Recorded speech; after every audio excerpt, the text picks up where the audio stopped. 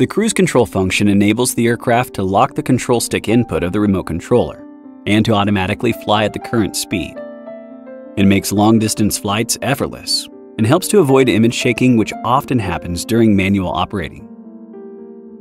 More camera movements, such as spiraling up, can be achieved by increasing the control stick input. Set the cruise control button. To use the function, you have to set a cruise control shortcut button first. Open the app settings and select Control.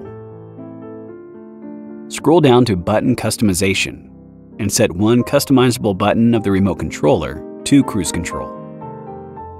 Enter cruise control. While pushing the control sticks, press the cruise control button once. The aircraft will keep flying automatically at the current speed corresponding to the control stick input. The control sticks can now be released. After the control sticks return to the center, push them again to change the flight speed and direction. Press the cruise control button again, and the aircraft will automatically fly at the updated speed. How to exit cruise control.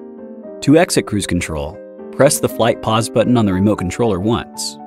Tap the X icon on the left side of the camera view. Or press the cruise control button once when not moving any control stick. The aircraft will then brake and hover.